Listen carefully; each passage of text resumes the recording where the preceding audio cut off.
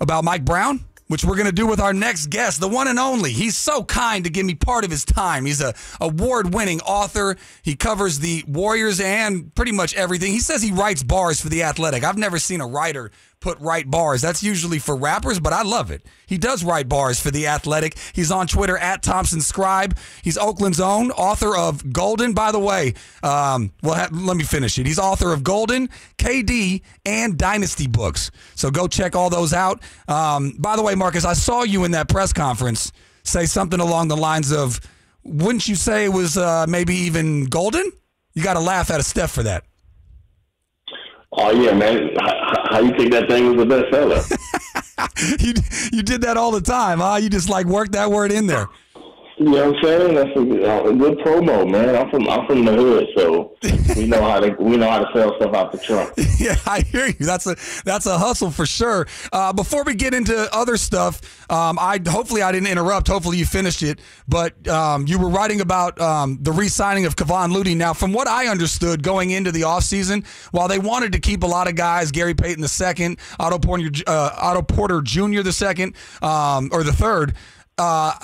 From what I heard, there was no way they were going to let Kevon Looney go. Is that the proper understanding? Yeah, but before I answer that, we got to pause and talk about the fact that you just said Otto Porter Jr. the third. What was I supposed to say? Sorry, I've been throwing names around all day today. You gonna bust me out, huh? All these suffixes get you. I understand GP2 and all that, but you can't be the junior and the third. But I never heard that, so that's pretty funny. I like that. Now, well, really, it's all about James Wiseman. That's what it's really about. James Wiseman, number 2 pick from 2020. He didn't play all year.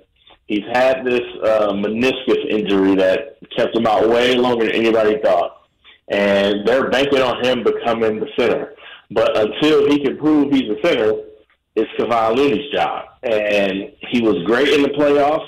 They just can't afford to lose him, because if Wiseman's still not ready or he's not very good yet, then they have nothing. So in that sense, Looney becomes the most valuable player. I thought GP2 probably should have been the priority, but considering the center situation, they could not let Kevon Looney go, because otherwise their starting center is some dude off the scrap heap for the minimum, and that you can't win a championship if they go to that. So Loon was always getting in. I think he wanted a little bit more money than what he got, but he's back to the Bay where he belongs anyway. Yeah, I was going to ask you, Marcus, with all this money that you've seen getting thrown around, $50 million, $40 million, $30 million, $20, were you shocked that Kevon could only get 8 a year over 3?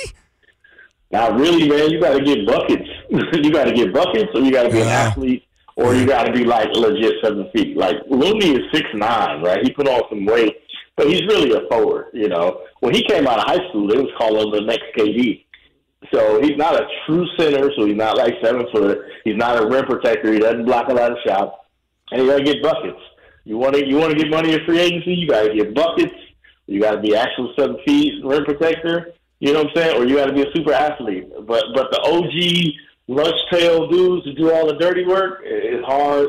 It's hard to get money on the free agent market like that. Yeah, I wonder what his other offers were. Marcus Thompson II. See, look, you got me over there messing style. I almost called you Marcus Thompson Jr. the third or whatever. I'm just saying, pick one. That's it. Whatever it is, pick one. Marcus Thompson II here on Sactown Sports 1140. Zachariah filling in for Cattles and Ramie. Well, you're on air right now in Sacramento, Marcus. And as you know, Mike Brown signed up to be the head coach his third go-round. He was with Cleveland, and he was with L.A. What should Sacramento expect based on, do you think he learned a lot being the assistant with, around all this success with Golden State, and do you think he'll be able to bring that up to Sacramento? Because we already know Luke Walton tried and didn't necessarily succeed.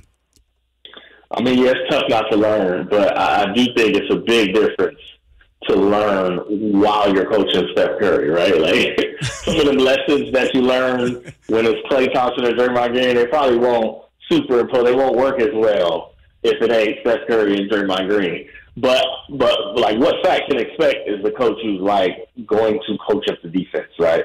The days of being a sieve, not getting after it, like that's just not how Mike Brown rolls. Like he's going to coach a defense. So if there's a minute log jam and you got to try to figure out who's going to get the minutes, Mike Brown's going to go with the guy who plays defense. Right? That's just how he thinks. He was a defensive coordinator. He was the reason they were elite. He had them dudes going back and forth like in the game between zone and man and matchup and box and one. So you can expect that he's going to go in on defense, and everybody's going to be held accountable, especially the guards. That's a big deal with him. The other thing is, too, like, Mike Brown's one of them cats who, if it ain't broke, don't fix it, right? I do think he's going to bring the ball movement and motion that he learned with Steve Kerr. Like, I do think he's going to incorporate that. Like, it's important to get everybody involved. All of that stuff, that's the type of stuff you learn from Steve Kerr. Keeping guys live who might be the 14th man on the roster, giving them minutes sometimes so they can feel a part of it. He'll bring all that. But Mike Brown is also the kind of dude that's like, listen, if they ain't stopping to pick and roll, we're going to run it every time. So if somebody has a matchup, you can expect them to exploit that. But most of all, I think it's going to be defense. That's where you're going to really know Mike Brown is there because the defense is going to be a priority. Yeah, and they certainly need it. I mean, they need more help on the defensive end than they do on the offensive end. All right, I'm assuming you went to the parade, yeah? Oh, yeah, I was in the building. Oh, okay. All right, let's end this on a fun note. First of all, Klay Thompson saying anything is possible in reference to Kevin Garnett saying anything is possible was one of the funniest things I've ever seen. Klay in general was one of the funniest things I've ever seen. Usually in a championship parade in any sport, you see one or two guys get off the bus. It seems like everybody did, and especially Klay knocking people over. What was your favorite moment of the parade? Leaving. Man, it was hot as hell. My feet was hurting. You know what I'm saying? Like, yeah, I hear you. Nah, it was. It had to be. It's a toss up between seeing Steph so lit. Like, we've never seen Steph that on 10. Like, well, yeah, he's usually guarded. Yeah. Yeah, he was talking his talk. He was running around. He was screaming like he was on one. So that was unique. It wasn't a moment. It was just a vibe you got from Steph. Like, he was turned all the way up. And then, that kept going that night. If you follow on social media, like, he was toast, right? Like, he was lit. The other one, I'm torn between Klay not only trucking a woman, but barely, like, he lifted her up and kept going. He didn't even give her, like, the precursory selfie or hug. He was just like, hey, man, get out of the way. You good? All right, I'm going. Right? He was gone. He was like, oh, you all right? She good. Or when he put the trophy down and tried to do Michael Jackson, if I was to put a list of people who mimic Michael Jackson dances, like, Klay Thompson's at the bottom, right? Klay Thompson's way at the bottom. Like, dude, what are you doing? Stop, bruh. Stop. Don't do this.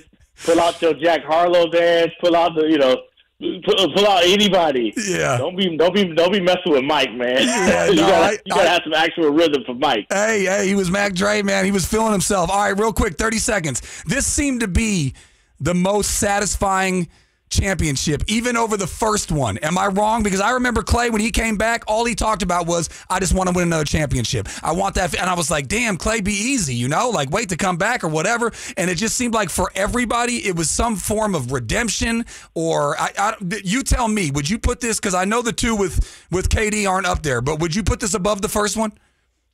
Yeah, I mean, they do for sure. Okay. They was down. No, the first one was like they were on their way up. Remember this? They won playoffs 2013. Mm-hmm. They lost in 2014, and then they won. They were trending upward. This one, they was in the grave, right? They were like, people were pouring dirt on the grave. They were done. They were 15-50, and it was over. Yeah. And they heard 2 years of people talking trash. So this was the back then didn't want me, now I'm hot all on me title. It's the Mike Jones title.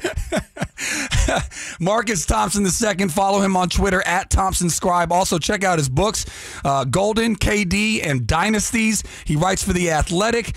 Marcus, I know you're busy, man. I really appreciate your time, and have a good one. All right, man. Treat them well, Sactown. This is what we do. This is one of the homies. That's what I'm talking about. I'm a Bay boy. I'm Berkeley. He's Oakland, but you know how it is. All right, Marcus.